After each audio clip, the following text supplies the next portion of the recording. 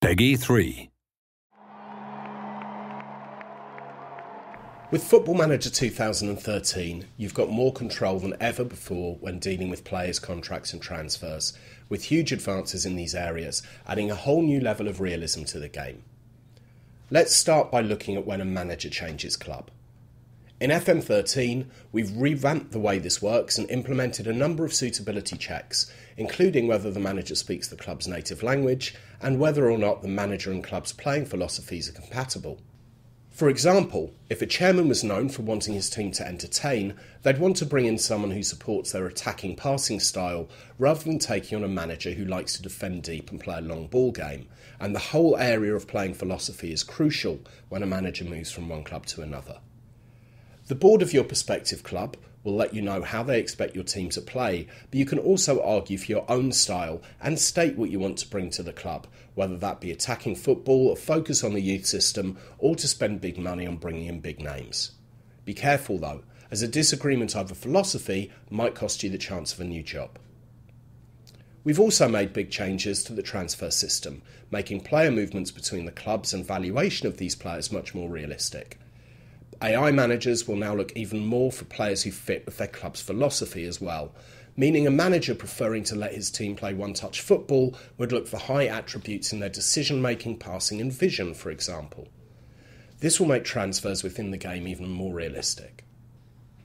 Another notable change in transfers is that selling clubs are now much better at negotiating deals.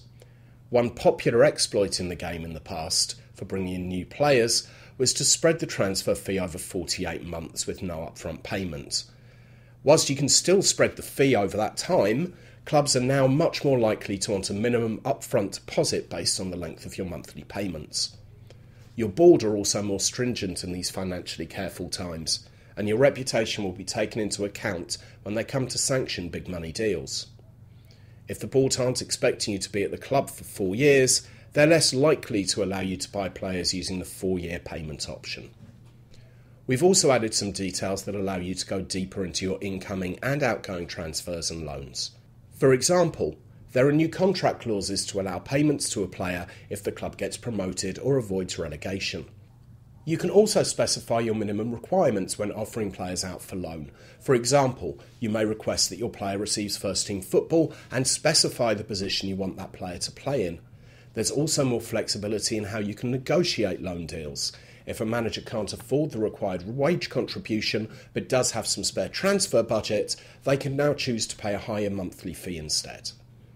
On top of this, players will now request their loan to be terminated if they don't feel they're getting enough first-team football. Despite the addition of these new features, we've also taken steps to make the manager's life a little easier in the transfer market. One example of this is that you'll now receive notification when your shortlisted players have been transfer listed, so you can beat your rivals to their signature.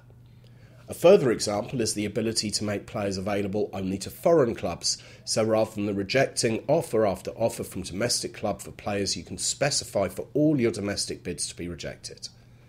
And don't forget, you can also delegate all the transfer and all contract negotiations to a director of football if you have one, but we've covered that subject in a separate video. Another improvement we've made is to scouting and the reports your scouts send to you. Players are now rated for each role they can play on the report card screen, so a player will have a different star rating for target man compared to poacher. This makes it a lot clearer to managers just how good a player is in a particular role they're looking for. In addition, scouted players' star ratings are now shown on the player's overview screen in a mini report card panel, making it easy for the user to judge that player and make a quick decision if they want to make a bid. Just like in real life, the movement of both players and managers is something that you have to get right, and soon you'll have the chance to see just how good you are at this in Football Manager 2013.